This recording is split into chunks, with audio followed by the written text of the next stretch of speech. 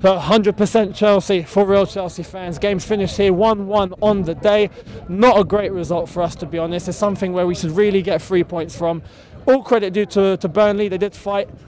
10 men was the issue for Chelsea. Getting Matic sent off was something that was pretty silly, to be fair. Matic shouldn't be putting himself in that situation.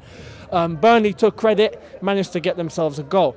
We can take a few positives from this game, individual performances, such as Cuadrado, who I felt had a decent game, and then Hazard twisting and turning as he normally does. Diego Costa was someone who didn't have an impact, and he really has to fix up his game as soon as he can, with a cup final and PSG to think about. Hopefully we can bounce back. Today the reception from the fans was quite decent.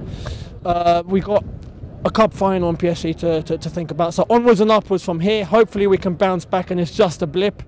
So there we are, 1-1 on the day. The goals, great goal from Ivanovic, he can't stop scoring, should be on the new number 9. But Burnley's goal was coming with a red card for Chelsea, so there we are, 1-1 on the day. Feel free to subscribe to 100% Chelsea. Leave your comments and thoughts in the comment section below. We want to get your opinions. Share this among your Chelsea friends and family. And remember, this is 100% Chelsea for real Chelsea fans. Hit the subscribe button. I'll see all of you really, really soon.